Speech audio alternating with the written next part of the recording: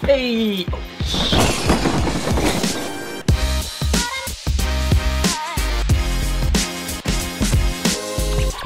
Let me try that again. Okay, so what is this? I know you all are asking what this is, and what is this? And what is this? Alright, so yeah, COVID-19 has been going on, and it's been about that amount of time since I've done a video that things have gotten crazy, and so just got a little bored, wanted to shave my head. I've done it a couple of times in my life, it's been a few years. This is explained by the shoe because they kind of match.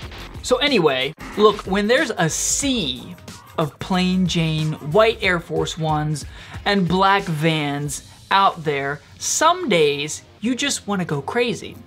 And you want to stick out like a buoy in the middle of the ocean. You know, an orange buoy in the middle of an ocean, you can see it, you know what I'm saying? It's like, you know, it really sticks out. Right.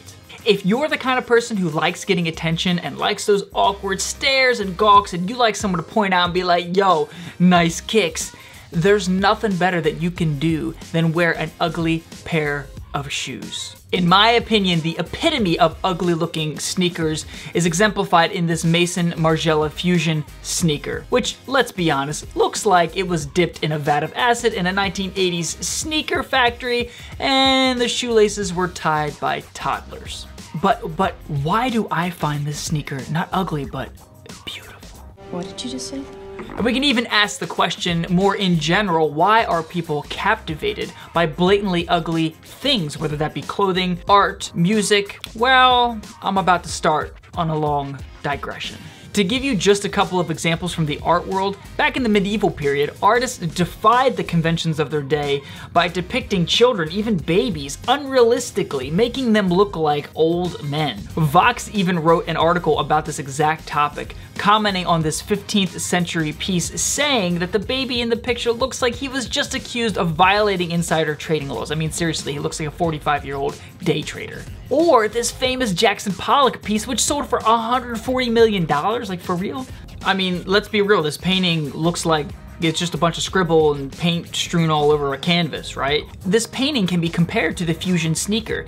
Looking at the shoe or looking at the painting is an exercise in suspending your notion of what art should be. I think to many people, art is something that's supposed to convey some sort of obvious or direct meaning that maybe even looks like something we're used to seeing every day. Like the statue of David, it's this perfectly sculptured statue of the human body, which just looks like it took incredible talent to do. But when looking at the Jackson Pollock painting, or even this shoe, all you need to do to appreciate the artwork is to take a step back and forget about your previous conceptions of what art is supposed to be like.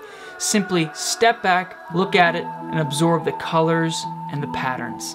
Get lost in the busyness of the crisscrossing streaks of paint. Notice the proportionate distribution of colors and think of it as a sensory stimulation experience, not something that requires the examination of every single little detail.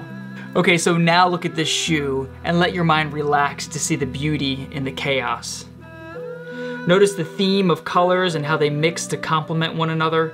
Observe the different textures of glue, paint, and fabric. It's a captivating mess of materials like calf leather, polyester, and rubber, combined to wrap your foot in a piece of modern abstract art. Yeah.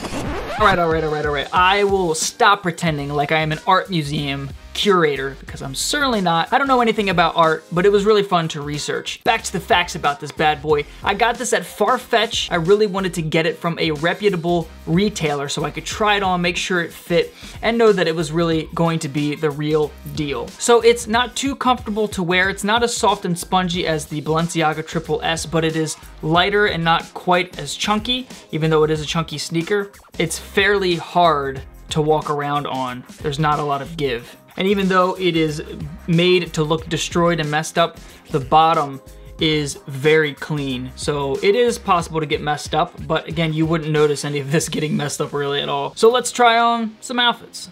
Since this particular shoe would be the accent of your outfit, we can keep the rest of the outfit simple. In this first example, I'm just wearing moto jeans from Express that have been altered and hemmed, a long line white tee from Urban Outfitters. I'm rocking these no-show socks, and I will say the shoes do tend to pull down your socks if the socks are too short. And then I threw on this Distressed Guess white pleather jacket. I consider this like my Blade Runner look. Rugged, futuristic. For a second outfit, I can also invert the colors and wear a black t-shirt with these gray 6 silk jeans. I put a link in the description below. I didn't review these jeans in my last video, but they have a great selection of skinny jeans. All right, now for this third outfit, let's go all black and add a pink destroyed highlight on top. We've got an Urban Outfitters long black textured t-shirt on the bottom. Notice all of my textures are not very smooth since I'm going for that really destroyed rough look with this outfit. I've got H&M ripped jeans and this pink denim jacket from Zara. It's really destroyed and ripped, which goes great with these shoes, but again, the foundation of my outfit is simple. I don't want to make the entire thing too busy because the shoes are already very busy. So after discussing all this, I just think that to break the boredom of life, especially now that we're all quarantined and are looking for things to do, we need some ugliness to give us a little spark and rejuvenate our tastes. Creating something new and crazy and ugly and unique smashes the monotony of day-to-day living. And I wanted to share this parting quote from the New York Times Style magazine regarding paintings and art. What exactly is deemed ugly, of course, remains in the eye of the beholder. Mimicking infantile derangement is outrageous to some, a snooze to others. But what unifies ugly painting is its defiance of the obviously attractive, familiar, or lifelike. Wow, how inspirational. You know, I just realized that we can't actually go anywhere, so I don't have any place to wear these in public. So, what was the point of this video? Hey!